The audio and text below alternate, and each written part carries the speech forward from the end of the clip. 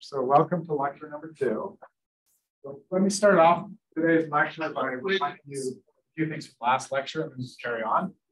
So last lecture, we were trying to understand some of the details of linear factors. So we got rid of the transversal integrating most of it. We just thought about a problem given the Iain here. The invariant mass of the proton is much bigger than GC, the time scale. The statement of the factorization in this case is that the cross-section is practical rapidity in Q squared can be written for these integrals last time and the part number distribution function that involve information scale U, and a short distance piece, separation of the physics of the blue scale, which is time GC, that goes into these Parkman distributions, and the short distance physics that goes into this cross-section. I didn't say last time, but I should have emphasized that there's an expansion that goes on to get this. We really are working for leading order in the expansion in lambda QC over Q. So there was this picture that I drew. We talked about how, from the point of view of one class moving particle, the other one looks like a Wilson line. And that's what leads to this factorization of the product of PDFs, where the ith parton gets to see the Wilson line on the other side. Same, this is on one side of the cut, this is the conjugate amplitude. I didn't really go through write this picture last time. I meant to say here that we have Wilson lines that go from -infinity to 0, and then from -infinity to some position B. And then when we combine those Wilson lines together, they just become a product. They're in the same direction despite the picture. So here I've drawn them like they look in the same direction, they're along the same path. And so then we go from 0 to -infinity and then -infinity back to B. And the parts that are overlapping here are going out to infinity cancel. And that's why we end up with a line that's just finite going from 0 to B. And that's the line that shows up here in this formula. It connects the Quark field. I've drawn here explicitly. Here's the Quark field. Here's the Weimar field. Weimar phi. And the Wilson line is connecting these two points up. And altogether, this operator here is what the matrix element of that operator between proton states is what is really the definition of the particle distribution function. And it's nicely gauged in the presence of that Wilson line. And then Fourier transforming it, this is in position space, Fourier transforming the B minus into this momentum fraction Cassi of the proton momentum B plus. So this is the momenta fraction of the proton to get our momentum dependent particle distribution function. There's some normalization that has to go on. All this is there. That's the basic idea of something we're talking about. Also, question. Yeah. Is it obvious why B minus and CP are Fourier conjugates? Yeah. This is the way that the light cone components work. So you always have plus times minus when you're dotting two things together. And that's what's going on here. So we have a position which is minus dotted into a momentum which is plus. And it's just the usual P dot B, but taking one component of it, it's relevant here. The light cone coordinates take a little bit of getting used to drawing multiplying pluses. Great. Yeah. How can we separate it from a subject that is gauge invariant? Yeah, so you may or may not be able to see, but the trick is, so you know how Quark field transforms under a gauge transformation, right? It'll give you some matrix that's at the position of the field. Likewise for this one. So if the Wilson line wasn't there, it wouldn't be gauge invariant because the matrices to get would be at two different positions. Therefore, they wouldn't cancel. And the way the Wilson line works is it transforms only on its ends. And it has exactly the right transformation on each of the ends to cancel the gauge transformation of the quarks. So that this line is actually then, but it comes in general gauge theory. Yeah, absolutely. So if you look at Peskin and Schroeder, there's like a chapter section on Wilson lines, and it goes through in a lot of detail how they transform. But yeah, you need to know that in order to see what I'm saying. Okay, so today I'm going to go back to transverse momentum, and I'm going to do it in two steps. So first I'll talk about a simple case. So we add back transverse momentum, but we let it be big, of order of the Q squared scale. And so we can be more differential than what I wrote in case A, if it's case A. It can be differential in the transverse momentum with really not changing very much about the formula. So write it again, a little thicker, maybe. Got the same structures over there. And all I'm changing in this case is I'm making the short distance piece more differential.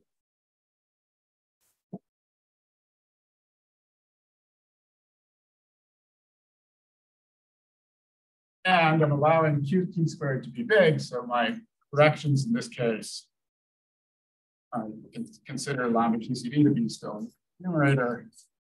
And it could be QT squared, or it could be Q squared in the denominator. They're both big and complicated. So all I've done is I've made a more differential measurement on the final state photon, but I'm still counting this new scale that I've introduced, or this new measurement, as if it's hard. And therefore, the only thing it's affecting is the short distance cross-section, differential cross-sections at the quark level, and not the long distance physics of these blue pieces. Now, that's not what we want to do in TMD physics. In TMD physics, we want to do something a little bit differently, and that is to think about the situation where Q squared is much bigger than QT squared. Okay. And when QT, so now we have two scales here, Q squared and QT squared, and this is going to lead to TMDs. It's like we have a multi-scale probe. We have our original probe at the hard scale Q. Now we have a secondary probe at a smaller momentum scale, QT.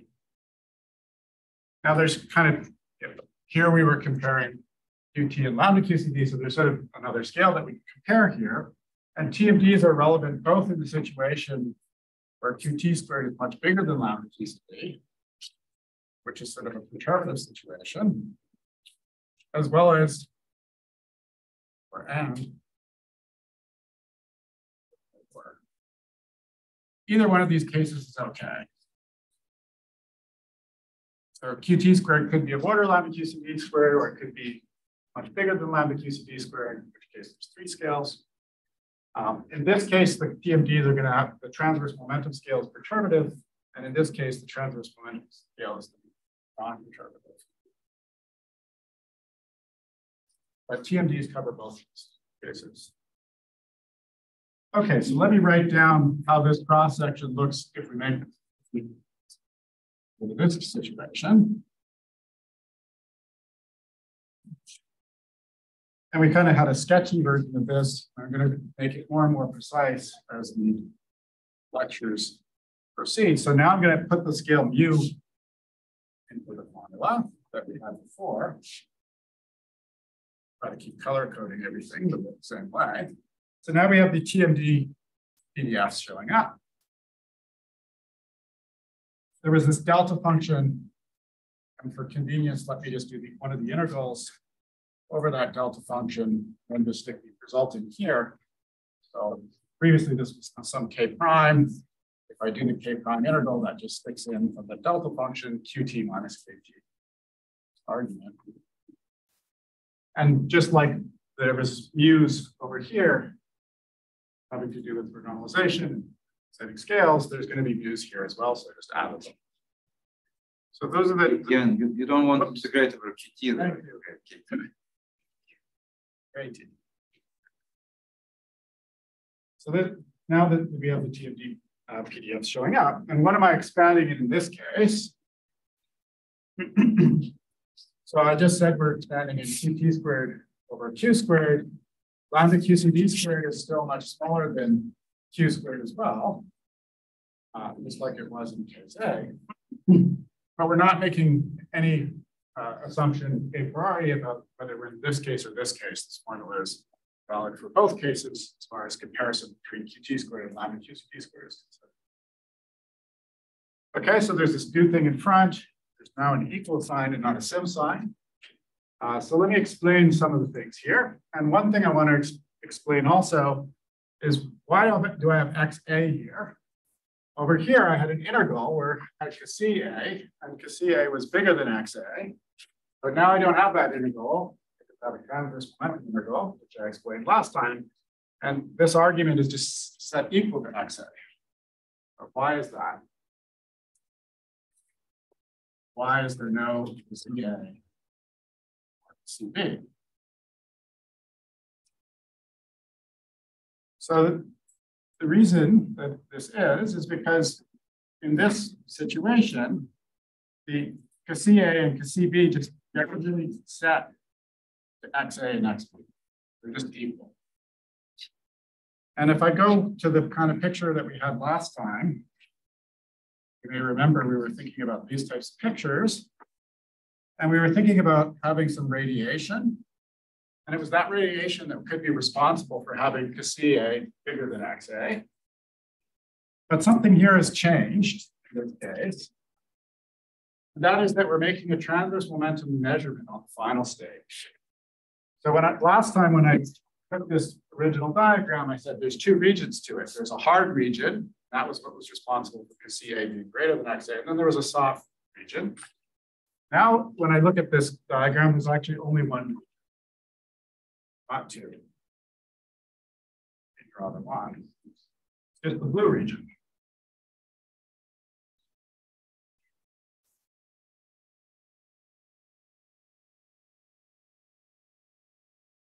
And the reason that we have that is because this gluon that crosses the cut is measured. Its transverse momentum is measured. And it's whatever it is, let me call it KT prime. It can't be bigger than the total transverse momentum that I'm measuring, or it should be a quarter it. If I have one gluon like this, there's some QT here, and it'll have minus QT. Well, I call it KT prime. Imagine there's more than one gluon. There's only one gluon, it would just be equal and opposite of QT down here. So KT prime would be actually minus QT. And so hence it would be a quarter QT, but it's much less than Q. Since it's much less than Q, it can't cause at the hard scale, it can't be a red gluon. It can't cause at the hard scale some change in the longitudinal momentum fraction. It's constrained to be part of the PDF because it's a small, it's got small it's constrained to a small transverse momentum. And therefore this gluon goes into the glue object. It doesn't modify the short distance physics, and therefore there's no integral associated with short distance. That's why it's different than the other case. And you can see that the short distance physics here is also different. Here we had sort of this whole cross section. Here we just have this object that I called H. And that object H actually is purely virtual corrections now. So you ask what's going into the hard scale.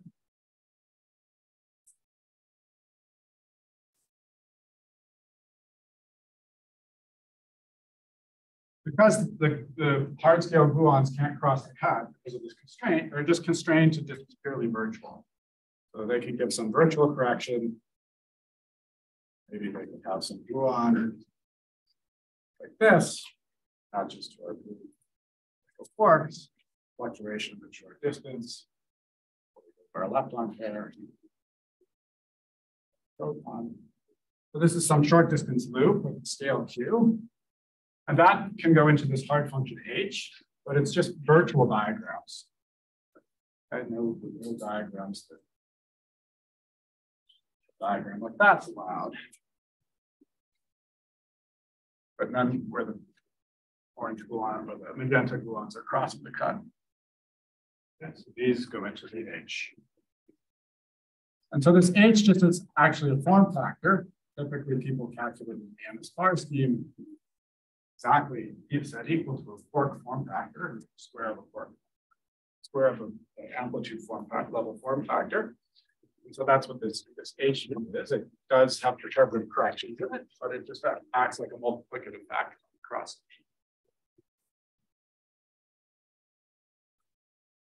Questions? Yep. I'm a little confused. The statement that the XA, like you're talking about transfer momentum, but XA is rated for linear. So Yeah. why transfer part momentum being small means that the collinear, that fluid cannot take big collinear momentum. Right. Well, this is one kind of like this thing is some particle. It crosses the cut, and it has physical momentum, but it's like got one form momentum, right? And if it had like its kinematics are being constrained by the constraint that it has small transverse momentum. If it had large, in order for it to really give a virtual correction, give a correction that would go into this factor here, it would have to have large transverse momentum. That's the statement. So the transverse momentum constraint actually has an influence on the longitudinal structure of the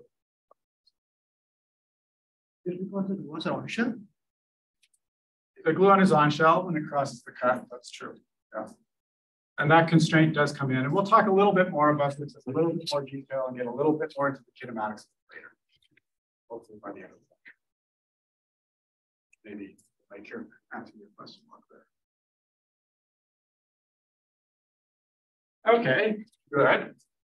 We have these two versions, A and B, and you might ask, is there any kind of information that we can get between the two versions?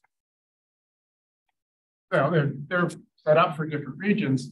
So what if we took version B and we just said, oh, let's expand in QT much less than Q, version B, and see what happens. Then it'll look like the assumptions that we made in C.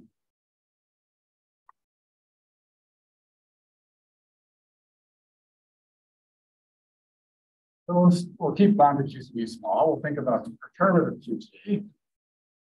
That was one of the assumptions. Okay, we'll just try to add this expansion. Okay.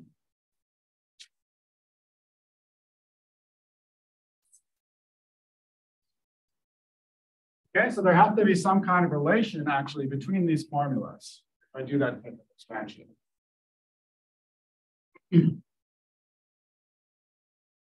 Realize I forgot to say something, but yeah, before I get there, let me write one more version of this formula down that will be useful later. I just wanted to write it down in Fourier space. You see, when you have a function like this, it's got a shifted convolution like structure like this, it's much easier to think about in Fourier space. We can do a Fourier transform of the part-time distribution function and its transverse momentum. And then everything becomes a product. Products are much simpler to deal with integrals. Take down that version of the formula here at the bottom for later.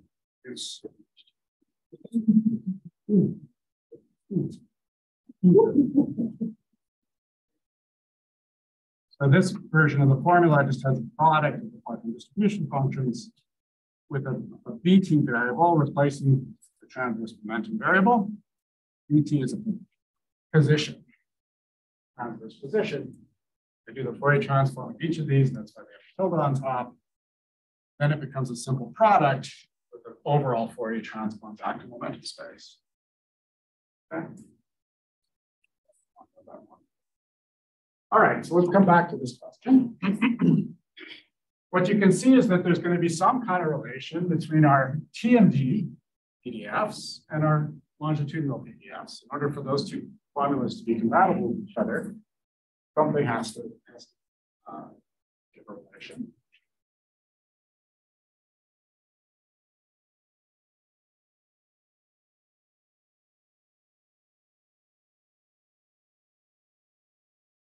So in this particular limit, that's indeed what happens. So the equation that allows them to be related. I'll write it again in the empty space. One of those equally well valid in position space.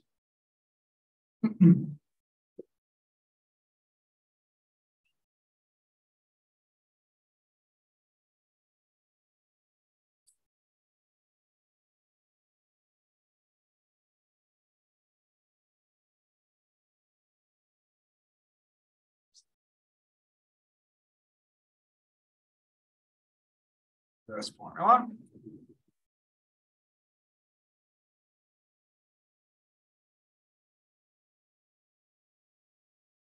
So this formula is valid when I'm taking QT squared to be much bigger than lambda QCD squared and reach expansion. And it's saying that the part of the TFD PDF that's associated to that large perturbative scale, that's something that I can again think about calculating perturbatively.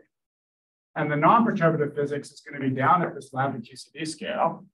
So it's kind of like the story we were talking about last time. We were factoring perturbative physics, non-perturbative physics.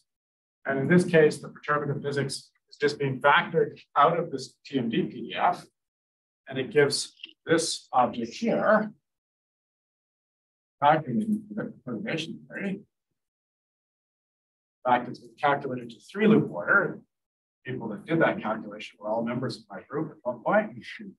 And I wasn't involved. That's great. I don't know if I would have known.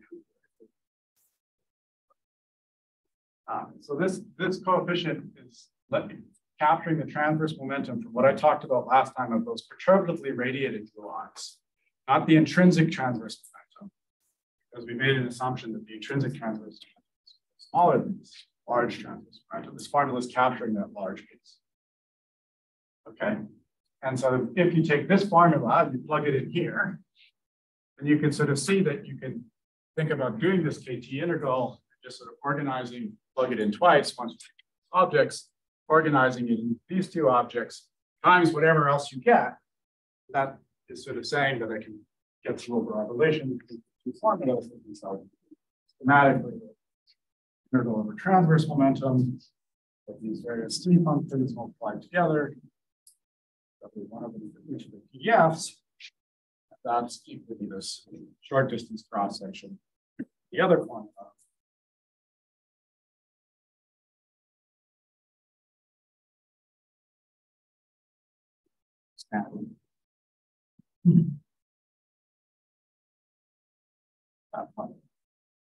Limits like this.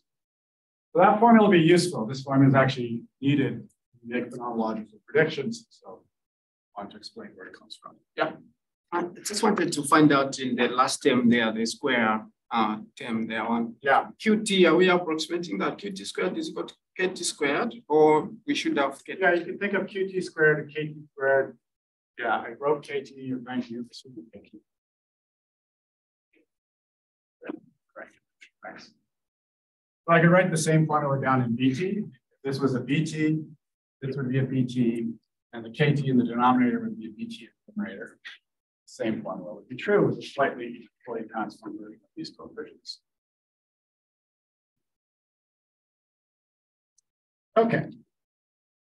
So now we're seeing the TMDs come into the story. This is all what I called layer 1 of the TMD. And so the next thing I want to get into is what I'll call layer 2, digging a little bit more deeper into the kinematics of transverse. And in particular, whenever I've written them, I've always sort of been a little bit sketchy. And some dots. You might be wondering, what are those dots? Get into what those dots are now. Next stage. In your notes. Yeah. In the integral from x to 1, you have dz over zeta. So. Oh, okay. Yeah, maybe I can do.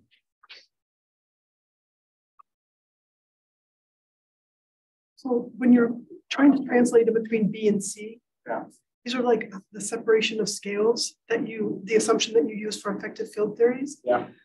I kind of don't understand what we actually did, because when I would want to bridge that, I'd say, is there any parameter or variable that I can make smaller or bigger to take me from one to the other? Is that what you secretly did? And I just don't understand it. Probably. So here, this object, there's KT and lambda QCD, and we're not making any assumption about one being bigger than the other. It's just all lumped together in a single object. Now on the right-hand side, I'm expanding in QT, KT, much bigger than lambda QCD. And now I'm able to separate the physics at KT, which goes into this coefficient, from the physics at lambda QCD, which goes into these longitudinal distributions. That's happening in the formula. Okay, so section 2 is going to be talking about factorization. still, but introducing the notion of rapidity scales.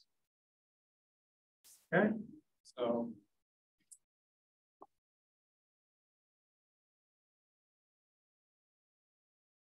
it turns out we can dig a little harder into this idea of like what kind of radiation here is allowed.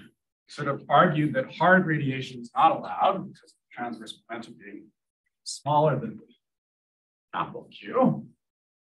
But what type of radiation is allowed? Well, I drew it as blue, but what exactly is this blue radiation?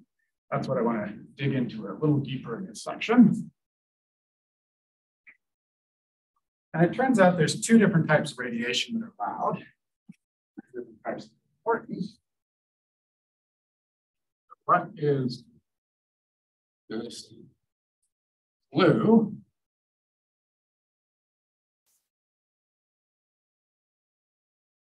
Radiation. Well, so blue, maybe I'll introduce some more colors once we start distinguishing it. So it can either be collinear or soft. So let me define for you what those terms mean. So collinear radiation has momenta that's as follows. You think about it in terms of how big are the plus, minus, and perp components of the radiation. And the plus component is just as big as the overall proton plus component. It's got a much smaller minus, and the transverse is for QT. Everything is same here, KT, QT. I'm just going to write QT. So in order for it to contribute to the radiation that is a picture of the ray erased, it should have a small transverse component. So the choice here is about this this plus component being large. The other possibility is that all the components are similar in size, and they're all over QT. And the constraint that I'm imposing on this radiation is that it's allowed to cross the cut. And that means that the on shell, which says that 2p plus times minus is equal to pt squared. By making a choice about how big the plus is, it's either as big as the proton or maybe just the same size as the transverse. And then the minus just follows from that equation. Size of the minus. So that's not something to choose. So both of these types of radiation can actually cross the cut. Physically, what are they corresponding to? So in this case, you have your very energetic quark inside the proton, and it does some it emits some radiation, and the angle at which it emits the radiation is very small. You can think of that angle as the magnitude of this QT divided by Q. So it's a small parameter. We're expanding in QT much less than Q. So this is collimated, and therefore we call it collinear. And in the second case, I'll keep using the blue for the collinear, but now I need another color for the soft. In the second case, we just have some radiation that could be at any angle. All the components are comparable size, but it's got small magnitudes, so we call it soft.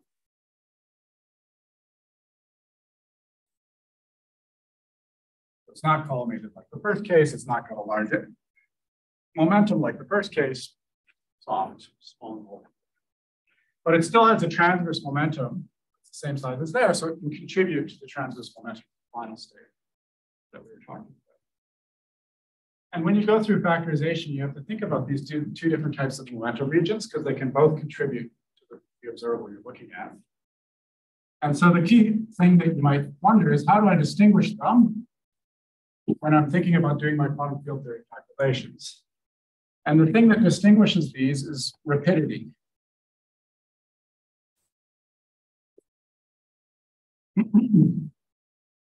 So we're going to have the collinear radiation. So remember, capital Y was rapidity. Rapidity was defined by half the log of the plus component, which is Q, divided by the minus component. So it's another Q upstairs, so it makes Q squared. It's QT squared downstairs. So that's plus over minus. Plus divided by minus gives this.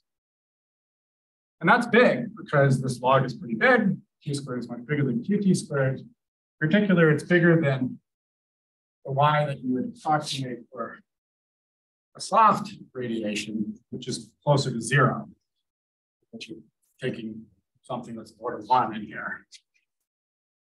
Okay, so one set of Ys is bigger than the other set of Ys, and therefore you can distinguish between these two types of radiation because you're going to have to make slightly different types of expansions in these two cases for you to distinguish them. You can distinguish it using a cutoff in rapidity. So we can introduce a rapidity cutoff. I'll call it nu.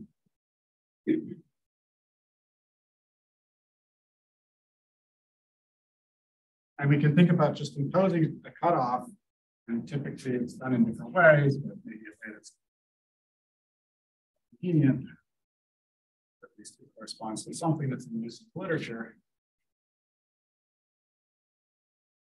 Just think about doing it qt times e to the 2y, get rid of logarithm, make things have dimension 1. It's slightly more convenient. So this new parameter is dimension 1, just like mu, the cutoff mu did. And this thing is large because this exponential is large. This exponential here is order 1. And so we can put a cutoff that separates the linear radiation from soft radiation. Cutoff like that. Now, when you go through a complete set of proofs for factorization, there's more regions than just linear and soft. There's called the Glauber region. I'm not going to talk about it at all. Need to show that that factorizes. And in different ways of dealing with factorization, the way that these regions have come into the analysis is different. They either come in through the study of the Lyman diagrams or as quantum fields, if you use SET. So all of that additional details I leave for future education or not, or interested as you are. I'm not going to get into those things here. So I want to understand sort of how do these things contribute to my TMD PDFs. So let me draw a picture of that. Make a nice big picture. So we're going to put minus momenta on one axis, plus momenta on another axis. And then if I think about something that has fixed invariant mass, p squared of order qt squared, that corresponds to a hyperbola.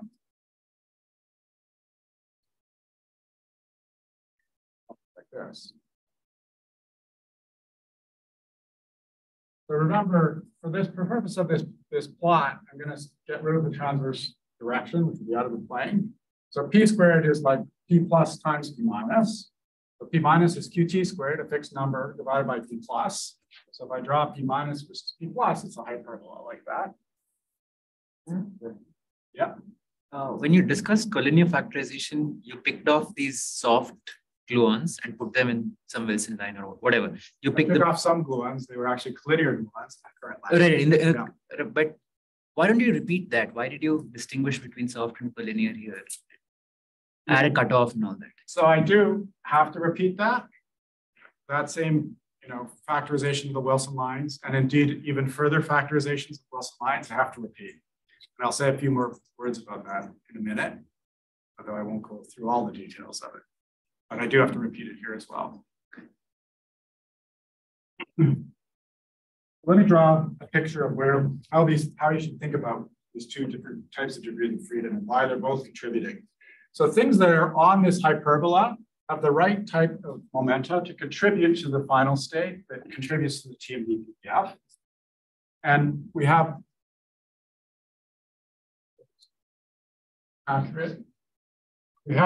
something with large minus momentum, and if it's the other PDF over here, we have large plus momenta that are of order Q. They're kind of on the opposite axis, we have this qt squared divided by q. So there's two collinear modes, one for the guys going this way, one for the guys going that way. I only drew one of them here, but there's another one. Swap these for the other. Yeah. And that's these two blue dots. And then in the center here, there's some soft radiation. Okay, so there's linear radiation along one proton direction, linear radiation along another proton direction. And all of these things are widely separated from the hard radiation, which is out here. It's minus momentum and plus momentum, both of order Q. And so if you like, with the mu that we introduced, we separated that hard physics from this hyperbola. Mu is an invariant mass cutoff, Brent's invariant cutoff.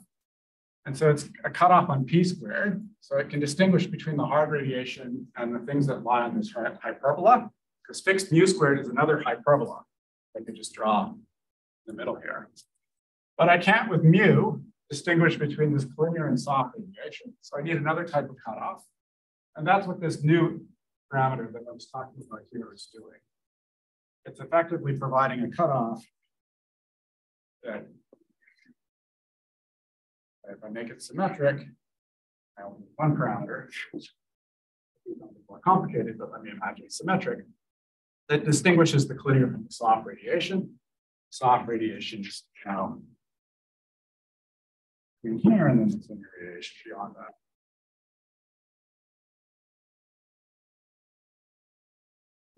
Yeah. So collinear includes all soft and hard. It can, or is collinear always? So here I'm distinguishing between the really collimated radiation and the radiation that is soft. I'm distinguishing between these two cases. And soft here means wide angle. Yeah. Small rapidity, almost zero. Yeah. Even though anything, there's some up to some cutoff, right? So I have to decide where do I, at what angle, one was actually doing. At what angle do I decide that it's linear versus soft? Somewhere in the middle. Maybe I decide rapidity 2, or I make a choice 1.5.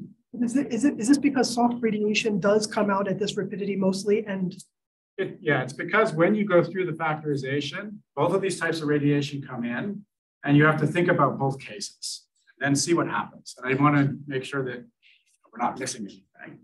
And I'll tell you in a minute that we can kind of put them back together. Just about there. Okay, so we have this structure. So how does this relate to the factorization theorem that was about a minute ago? We only have this one TMD PDF.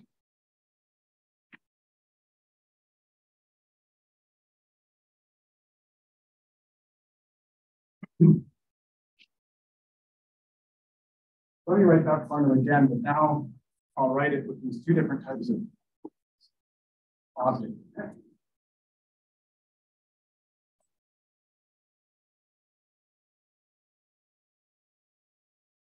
I'll write it in Fourier space. There.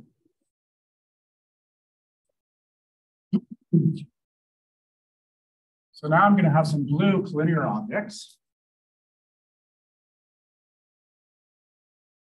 I'm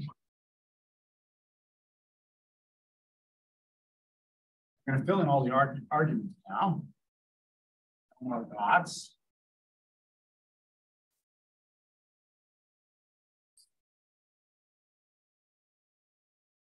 Tell you what these variables are. And times some soft object. I'll have twiddles on them to make it clear that they're Fourier transforms. So the structure looks like that. Where there's some contribution from the green radiation, it can actually be factorized from the linear radiation. And I'll explain a little bit layer 3 how that factorization works. But if you notice in this version of the formula, so this thing here is a proton matrix element, and this thing here is hanging out. It doesn't have a proton label on it, so it actually doesn't depend on the proton. This thing has a proton matrix element. I'll give you precise definitions of the matrix elements for these things in the next layer. But the idea behind the TMD PDF is that this thing is, you can just absorb into this thing. Really what we were talking about before with the TMD PDF can be thought of as just the combination of the B, which is the proton matrix element, perhaps the more important part, and this additional S factor. When I combine these two things together, it's like combining back the whole hyperbola, right? It's like but I take square root of S. So I take part of it and stick it here, and I take part of it and stick it there. This is the whole S. I take half of it and stick it there, and half of it and stick it there. That's what the square root of S is doing. So I have a formula like this for each of my TMD PDFs. And when I combine it back together, kind of the split parameter cancels out. So this thing on the left-hand side no longer depends on the new variable. That's kind of where this F that we were talking about, how it can be thought of as capturing both types of radiation, soft and nuclear.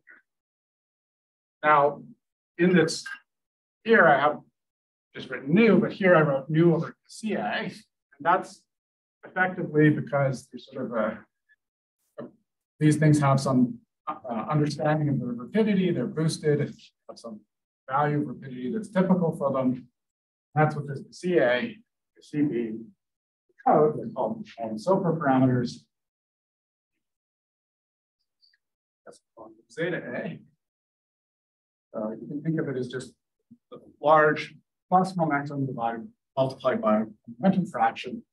It usually has momentum 2, so these are the large components of the hadron momentum multiplied by fractions. For conic variables, that's what they are. And really the product of them, the important formula is the product of them is always e to the fourth. So like each of them is of order q squared. Some variables, they're big variables, and they're sort of tracking the fact that you have a large Q. And so when you put them back together for the PDF,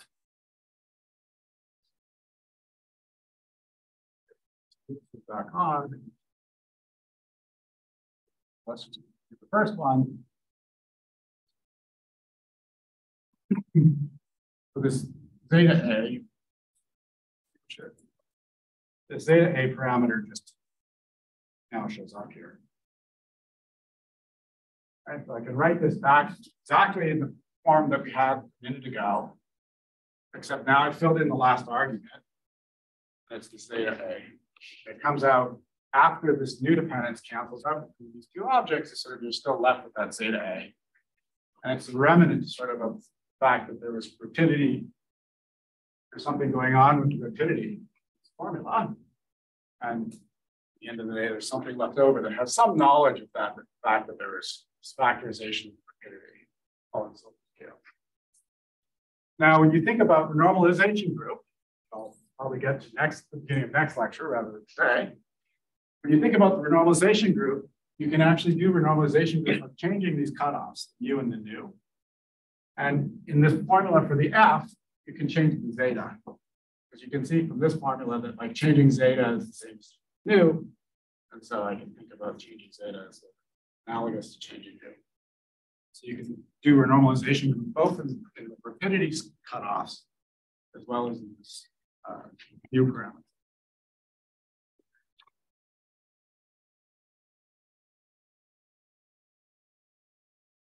Okay, questions before I go on to layer 3. Layer 3 is where I actually introduce matrix elements.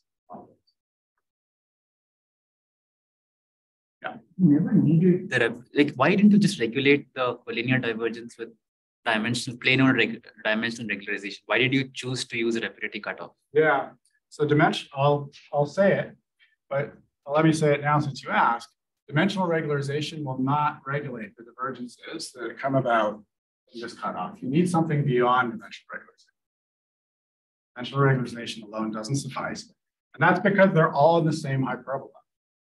And you can't distinguish between them just by their invariant mass. So therefore, when you write down some integral, it'll give you an example of that. Dimensional regularization will just leave over some integral that's not regulated.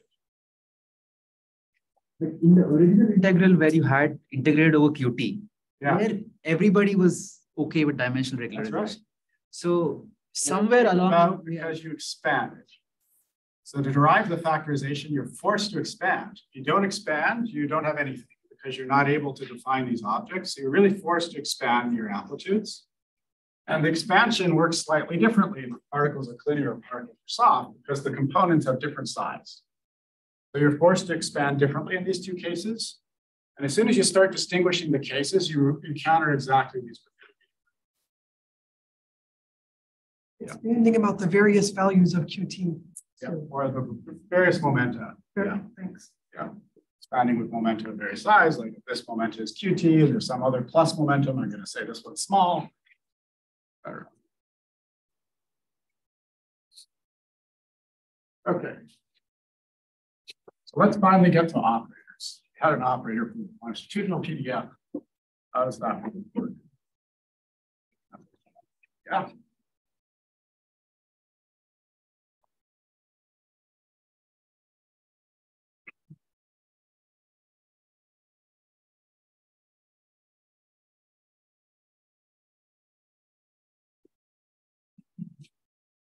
Okay, so we're going to use we're going to write down bare operators. We're going to have to do some regularization. We'll use dimensional regularization. So operator D is 4 minus 2 epsilon. That'll multiply the divergences. And I do that. Remove the divergences to scale U and we put off. And it's in field theory. There's going to be an analog for rapidity. And that is when we do determinative calculations, there's going to be rapidity divergences. So I'm going to need some type of rapidity regulator that's analog of the epsilon. So tau is a rapidity analog of